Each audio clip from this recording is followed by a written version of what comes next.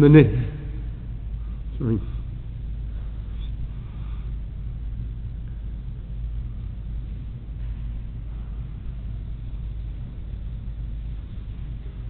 Thank you, Ian. In the name of the Father, and of the Son, and of the Holy Spirit. Amen. The grace of our Lord Jesus Christ, the love of God our Father, the communion of the Holy Spirit be with all of you. And with your spirit. Welcome to Our Lady of Fatima Church as we gather for this 22nd Sunday of Ordinary Time. And a very special welcome to those who are joining us live streaming today. Just know that wherever you are and whatever your health is, whether you're with others or you're alone, you are very much part of our community here at Our Lady of Fatima as we gather for this Sunday Mass. We remember as we begin, no matter what has happened in our week or in our lives, God is a forgiving God, a merciful God. And so we say, "You sent to heal the contrite of heart, Lord, have mercy." Lord, have mercy. You came among us to call sinners. Christ, have mercy. Christ, have mercy. You intercede for us now at the right hand of the Father. Lord, have mercy. Lord, have mercy. May Almighty God have mercy on us, forgive us our sins, and bring us to life everlasting.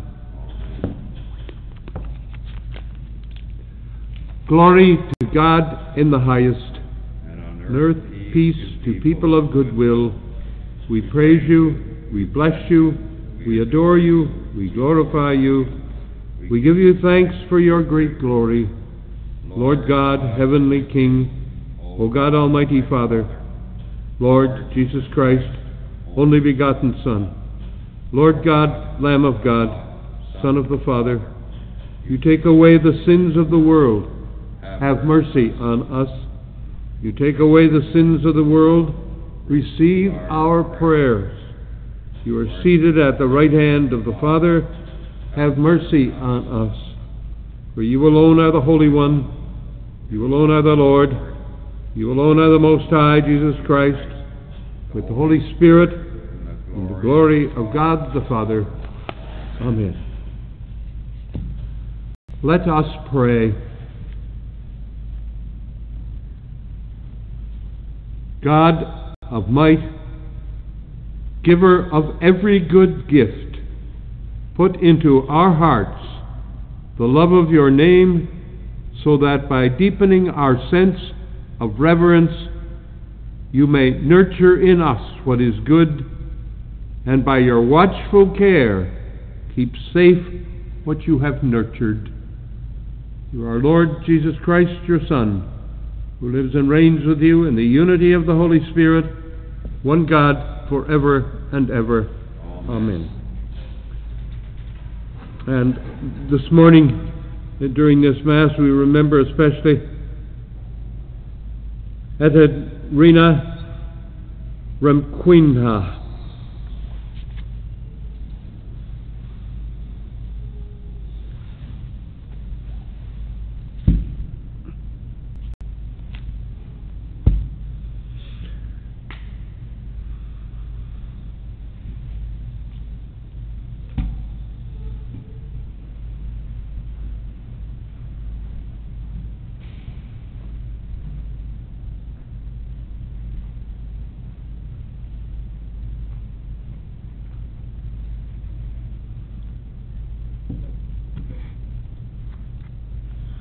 A reading from the book of Deuteronomy.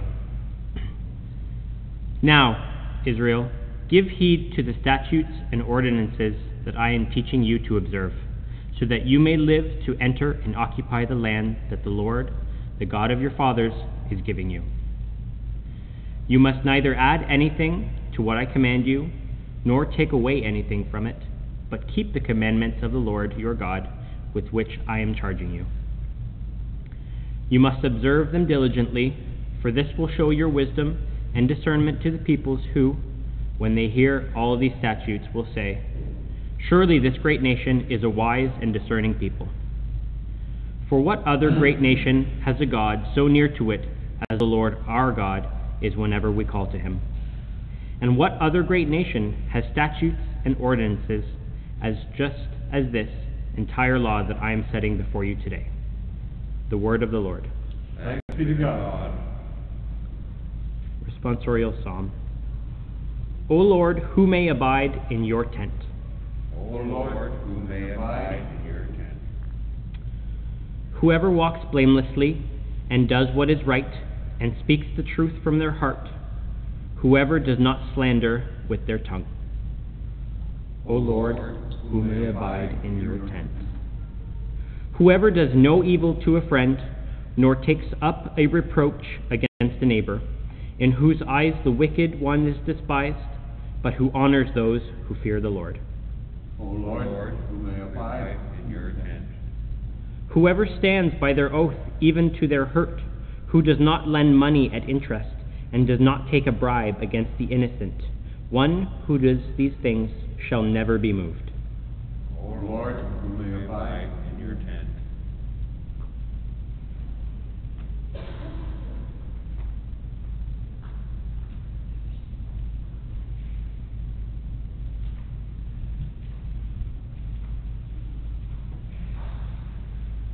Hallelujah, hallelujah, hallelujah. Hallelujah.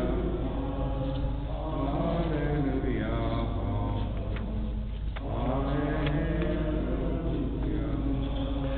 The Father gave us birth by the word of truth, that we would become first fruits of his creation. Hallelujah. Hallelujah. Hallelujah. The Lord be with you. And with your spirit. A reading from the Holy Gospel according to Mark. Glory to the Lord. When the Pharisees and some of the scribes who had come from Jerusalem gathered around Jesus, they noticed that some of his disciples were eating with defiled hands, that is, without washing them. For the Pharisees and all the Jews do not eat unless they thoroughly wash their hands, thus observing the tradition of the elders. And they do not eat anything from the market unless they wash it. There are also many other traditions that they observe, the washing of cups and pots and bronze kettles. So the Pharisees and the scribes asked Jesus, "Why do your disciples not live according to the tradition of the elders, but eat with undefiled hands?" Jesus said to them, "Isaiah prophesied rightly about you hypocrites. It is written, 'This people honors me with their lips, but their hearts are far from me. In vain do they worship me, teaching human precepts as doctrines. You abandon the commandments of God and hold to human traditions.'" Then Jesus called the crowd again and said to them, "Listen to me, all of you, and understand. There's nothing outside of a person that by going in can defile it, but the things that come out of a person are what defile them. For it is from within, from the human heart, that evil intentions come: fornication, theft, murder, adultery, avarice, wickedness, deceit, licentiousness, envy, slander, pride, folly. All these evil things come from within, and they defile a person." The Gospel of the Lord. Praise to you, Lord Jesus Christ. So you might think that the end of that Gospel would kind of give us all kinds of other sins that we might reach out to and commit or something. It's not meant that way. And so in a week or so, I'm going to get cataract surgery, which I understand is a procedure that lasts about 10 or 15 minutes. But if you looked at my dining room table, you would find 4 or 5 sheets, double-sided, of instructions, laws, so to speak, to prepare for cataract surgery and after it. Now, all of that, of course, is meant to be helpful. All of those rules and all of those guidelines and all of those laws, so to speak, that are on those pages, and if I ignored them, then there would be the danger that something would go wrong and I wouldn't get my sight right. That's a good way of looking at that first reading in the book of Deuteronomy. You see, that's the ancient sense of law. Law was seen in the ancient days as something far different than we see it today. So often we see law as a burden, as something, well, you just have to follow. But you see, as it mentions near the end of that Deuteronomy passage, what other great nation has statutes and ordinances as just as this entire law that I'm setting before you today? In other words, those poor people out there, other nations, they don't have the law, and so they really don't measure up. And so the law, in ancient times, this is a nomadic people, traveling through the wilderness, traveling through the desert. They needed guidelines. They needed a GPS, so to speak. And this is what God was giving them in the law, so that they would be successful in their lives. And so that's something for our own time today, that whatever laws, traditions are passed down to us, especially in the Christian community and through the church, not to be seen as a burden, but rather to be seen as something that is a gift to us. Now, I would say that this sense of law is particularly pertinent today with the pandemic. With the pandemic, we have all kinds of guidelines, laws, so to speak, saying you have to wear masks, you have to stay 6 feet away from other people that you don't know, and especially during lockdown, you have to stay away from other people and shut yourself in the house and so on. And of course, we recognize that not as a burden, really, at least in the best of our times we don't. Sometimes it can grate on us, but when we can't visit grandchildren and all kinds of other things, but generally we see it as something that helps us, something that helps the community, something that helps the world. And so it is with all those things that were mentioned at the end of the gospel: fornication, theft, murder, adultery, avarice, wickedness, deceit, and so on. So that's the tradition that's handed down to us. So if we keep those laws and avoid those things and others, not a burden, but rather it is a way of preserving the community, of preserving our own balance in our lives and our own, so to speak, our own health. I know this is not a generally accepted thing, but in the main, we see the vaccine not as a burden then. We see it as a gift. We see it as a gift to us. And some countries in the world simply have not received enough vaccine. India, I think, parts of Africa and other countries. And so, in a sense, they haven't received the gift. And sometimes we've hoarded the gift, going to booster shots when others in the world don't have even a first shot. So the sense of law, the sense of guidance and so on is gift, very strongly there and very important in our own day to day.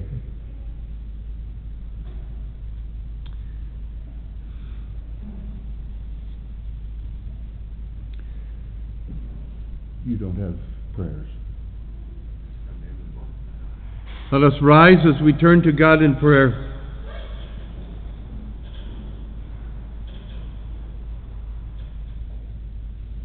Let us pray for those in responsibility of leadership in the church, especially Pope Francis, for his health, and for all of those making important decisions. We pray to the Lord. Lord, hear our prayer. Let us pray for those who find laws a burden, to give them the Spirit of God to enlighten them. We pray to the Lord. Lord, hear our prayer. Let us pray for the people of Afghanistan, for those whose lives are in danger. We pray especially now for the families of those who lost members of their family in death this week. We pray to the Lord. Lord, hear our prayer. Let's pray for those who suffer from natural disasters. Let's pray today. Continue to pray for the people of Haiti. We pray to the Lord. Lord, hear our prayer. Let us take a moment of silence to pray for our own particular intentions.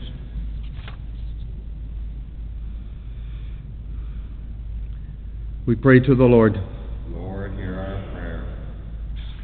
We pray now for especially Ekaterina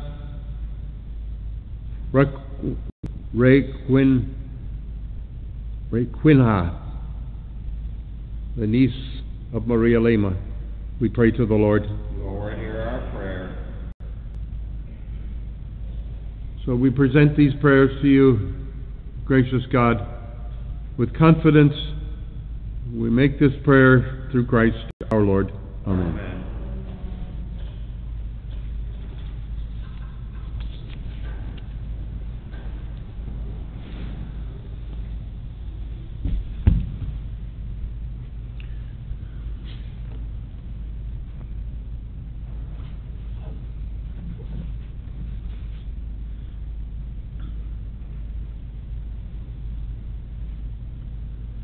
Blessed are you, Lord God of all creation, for through your goodness we have this bread to offer, which earth has given and human hands have made. It will become for us the bread of life. Blessed be God forever.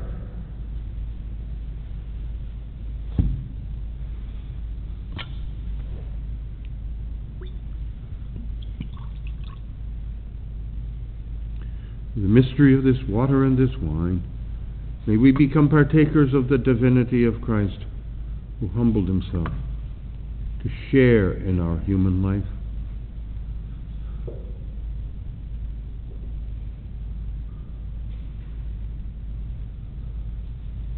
Blessed are you, Lord, God of all creation. Through your goodness we have this wine to offer you, fruit of the vine and work of human hands. It will become for us our spiritual drink. Blessed be God forever. Wash me, O Lord, of my iniquity. Cleanse me of my sins. Pray that our sacrifice may become acceptable to God, our Almighty Father. May the Lord accept the sacrifice of your hands for the praise and glory of his name, for our good and the good of all his holy church.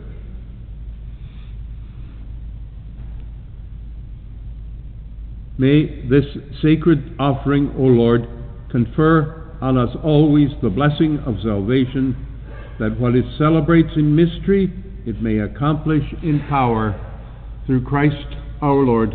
Amen. The Lord be with you. And with your spirit, Lift up your hearts. we lift them up to the Lord. Let us give thanks to the Lord our God. It is right and just.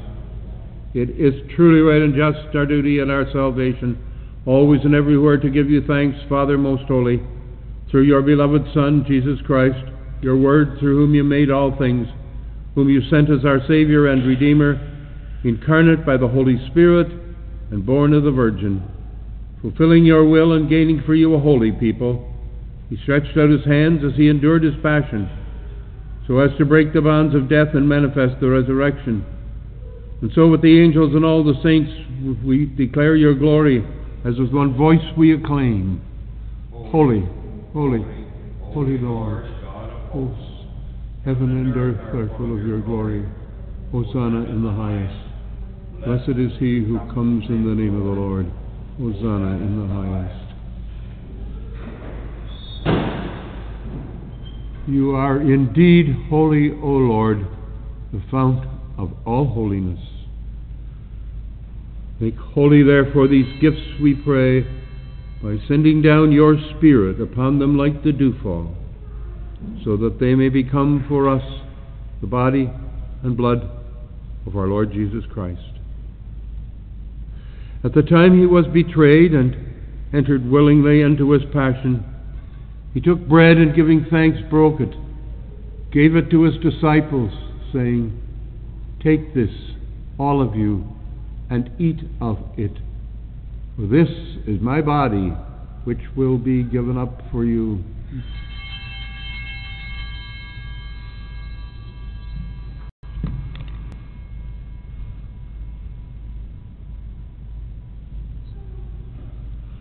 In a similar way, when supper was ended, he took the chalice, and once more giving thanks, he gave it to his disciples, saying, "Take this, all of you, and drink from it. For this is the chalice of my blood, the blood of the new and eternal covenant, which will be poured out for you and for many for the forgiveness of sins. Do this in memory of me."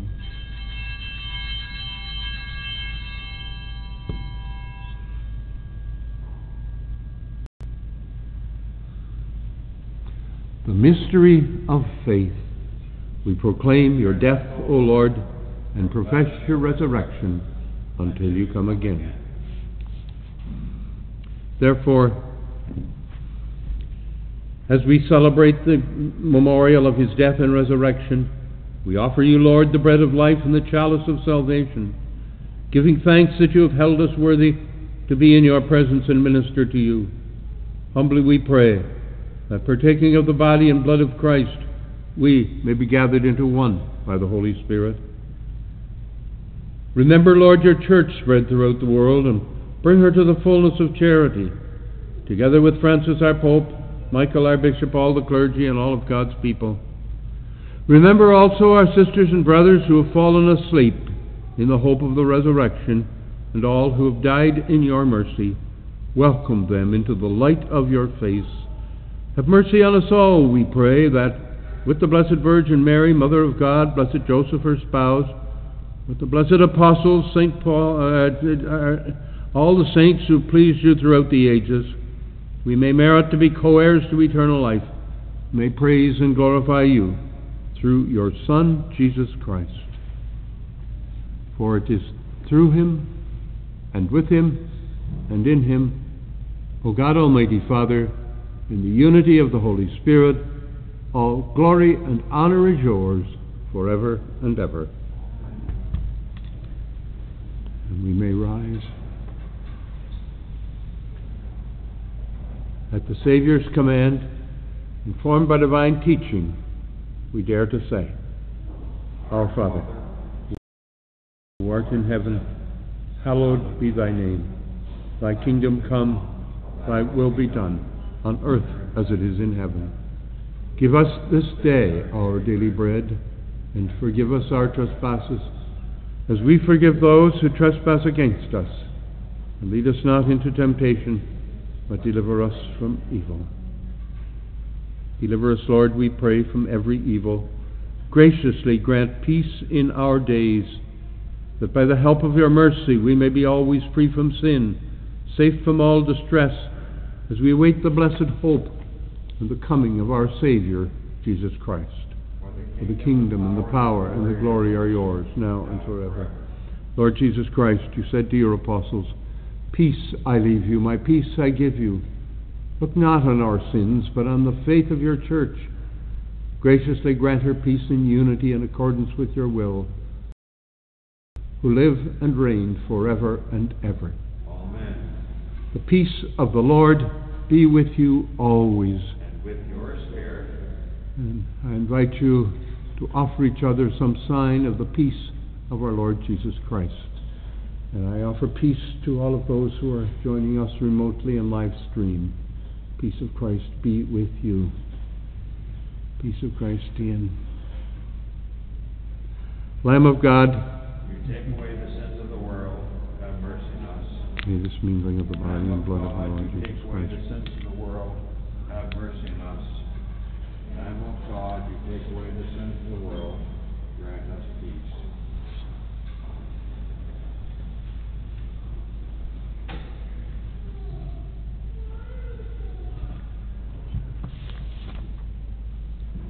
May the receiving of your body and blood, Lord Jesus Christ, judgment and condemnation, but through your loving mercy be for me protection in mind and body, and a healing remedy.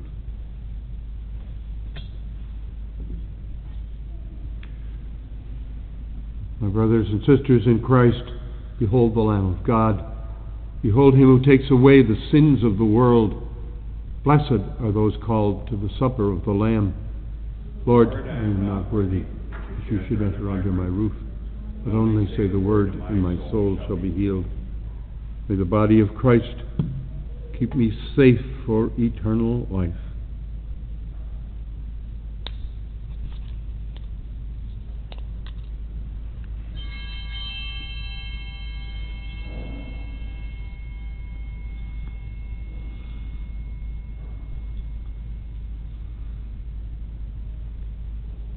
May the blood of Christ keep me safe for eternal life.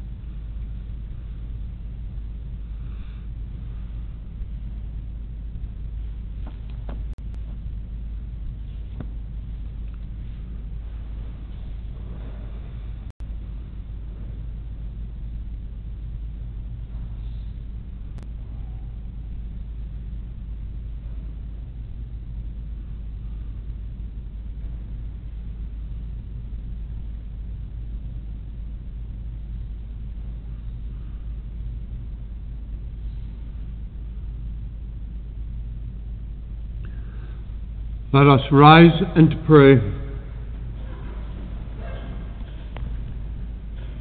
Renewed by this bread from heavenly table, we beseech you, O Lord, that being the food of charity, it may confirm our hearts and stir us to serve you in our neighbors. Through Christ our Lord. Amen. Amen. So I wish you a good final week before the beginning of, so to speak, fall after Labor Day. And we hope that you renew yourselves during this particular week. The Lord be with you. And with your spirit. Bow your heads and pray for God's blessing upon you this day. Gracious and loving God, we know the love you have for this community and for this parish. We ask you to send your Spirit in a special way upon all of those who are moving into new endeavors at this time of year. For all of those who find the laws of COVID difficult for the sake of the community. Bless us, give us a spirit of love for our neighbor, and may Almighty God bless you this day and in the days ahead, the Father, the Son, and the Holy Spirit. Amen. Go in peace, glorifying the Lord by your lives. Thanks be to God.